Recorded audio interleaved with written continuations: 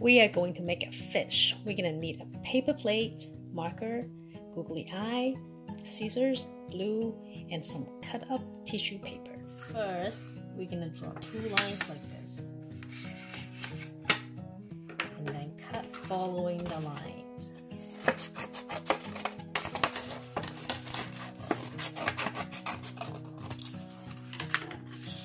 Okay, after we cut that out, we're gonna glue the tail on the back. Yes. Make sure you press it down really good so it stays. After we glue the tail on, we're gonna glue the scales on now. We're gonna put glue all over the plate.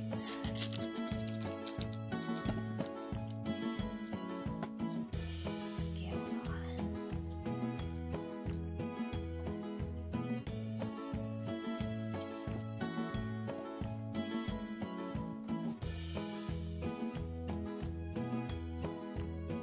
Okay, last, we're gonna put the eyeball on. And you have a very cute little fish.